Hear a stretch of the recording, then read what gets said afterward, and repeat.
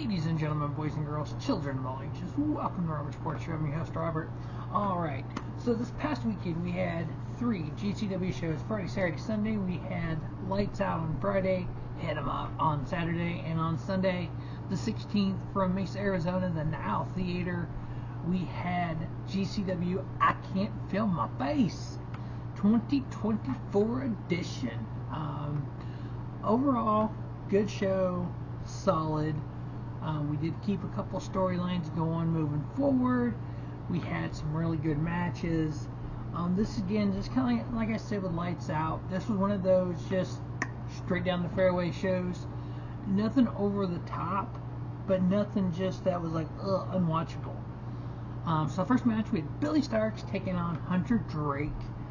A great back and forth match. Billie Starkz, Ring of Honor women's television champion. Hunter Drake, he's wrestled for New South a lot. Great 8 minutes and 42-second match. Billie Starkz able to pull out the victory. I give it 3 1/4. Nice little match. Next up, we had man like DeReiss coming off of his proposal to Viva Van, or he presented her with a ring, asked her a question, she said yes, but we don't know what all that means, but hopefully we'll find out. Taking on Jack Cartwheel. Two kind of the similar styles, that kind of lucha libre, kind of high flying, little dives, a little bit more higher energy, high action than a lot of other wrestlers will take. But a man like DeReiss, part of the 0121 from the UK tag team over there in Rev Pro. This was a energetic match of two guys who take chances. That's literally what it was. 11.5 minutes of that. Man like DeReiss was able to get the victory on Jack Cartwheel. We do need a cartwheel counter in Jack Cartwheel matches, so we know exactly how many cartwheels he does. He did like 2 coming out. He did several in the match. The high risk maneuvers both these guys make, you can crash and burn at any moment. Man like DeReiss did not. 3.5-star match, gets the victory there. We had a 8-man tag match. We had Brick Shithouse Toon. Yes, that's the name of the team. Brick Shithouse Toon. Brayden Toon, Jordan Cruz, Rob Shit, and Sam Stackhouse. A whole big old pile of shit here, going up against young, dumb, garbage daddies. Yeah, the young, dumb, garbage daddies. Alec Price, Brayden and Prodigy, Cole Radrick, the Ratty Daddy, and then Jordan Oliver. Great 8-man tag match. Kind of the tale of two styles here. You had the rough and tough Brick Shithouse Toon going up against young, dumb, garbage daddies. More of that high energy, more of that take a chance, more of that kind of dives and everything. They're able to get the victory over the tough, big, strong guys. 10 minutes, 52 seconds, and they're giving this match a 3-star. A guy that you need to keep an eye on in this sport, in this sport of professional wrestling, is Zilla Fatu.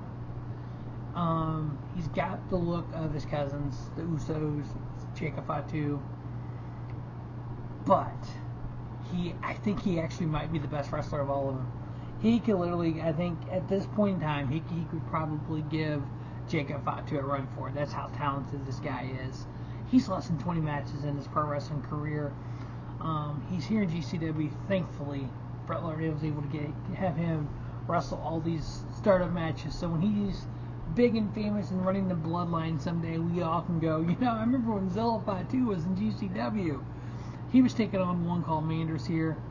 You know what? Manders, to me, is a modern-day Bradshaw. This is one of those guys, kind of like with Brian Keith in AEW. I think if you want Manders on that big stage in a storyline like Brian Keith is with Chris Jericho, I think people would latch on to Manders, and he could be something big in the professional wrestling world. I know he's big on the indies, but I'm talking the world of professional wrestling. But great match for these two. 10 minutes and 34 seconds. Zilla Fatu getting the victory there. I ended up giving it 3 1/4. Megan Bayne taking on Kylie Ray. Once again, Megan Bayne just like with Zilla Fatu, the more she wrestles, the more she had a tour of Japan, the more she does this stuff, the better she's getting. The sky is the limit on her ability. Kylie Ray, we kind of know what she is at this point. Good, steady, solid professional wrestler. Megan Bayne getting the victory over Kylie Ray. I give it 2.5. Next up, we had a 6-person tag match. We had Sandra Moone teaming up with Los Macizos, Ciclope, and Miedo Extremo, taking on Thrussy, Alec, Katch, Starkz, Sheik, and Effie. Just a crazy, fun, energetic six-way tag match. Thrussy getting the victory there. I ended up giving it a 3-star. We had, I didn't care for it as much, but it was okay. Same Stackhouse versus Fuego Del Sol. Just when you have a guy the size of Fuego Del Sol taking on a guy the size of Sam Stackhouse, you kind of know immediately this is not real. You kind of look at it and going, yeah, this is not going to be what it's not going to be a good match. It was okay. I give it 2.5 stars, 9 minutes. But at the very end, Fuego Del Sol was able to beat Sam Stackhouse. Brusca Jimmy comes out, cutting a promo. Manders comes out, cutting a promo with Janela.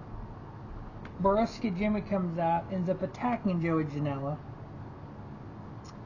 And then you had the match with Joey Janela and Brusca Jimmy, the main event.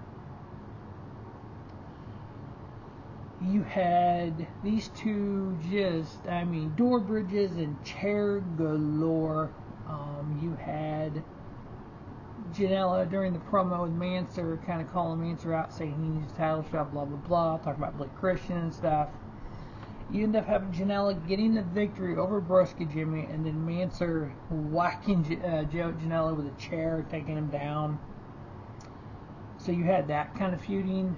You got the Blake Christian thing. According to Dave Prazak, the general manager of GCW, Matt Cardona, says there is not 2 champions, because Blake Christian showed up with the title belt as well. There is only 1 champion, and it is Manser. My guess is, kind of like we've seen in other promotions where there's 2 belts, you're going to have a ladder match probably with both belts up there, and you're going to have one of them climb. What I would say is, like I've said this before, we need to have Janela, Mance Warner, Blake Christian, Effie, 4-way ladder match for the titles. And let's go. But this match between Joey Janela and Brusca Jimmy, I ended up giving it 3.5. So we had a couple matches, 3.5. Man like DeReiss, Jack Cartwheel, and then Joey Janela and Brusca Jimmy. 2 3.5-star matches on the surface, but the way they got to be in a 3.5-star match, completely different. You have the high flying, the lucha libre style, the take a chance dives versus just the hardcore, the ladder, the chairs, and the doors. So kind of the tale of two fights there. But overall, GCW, I Can't Feel My Face was a pretty good show. As always, Robert Sports Show, from the independent scene to the main event of WrestleMania. Don't just have a great night. Have a spiffy night. Robert Sports Show, your YouTube leader. Sports show content.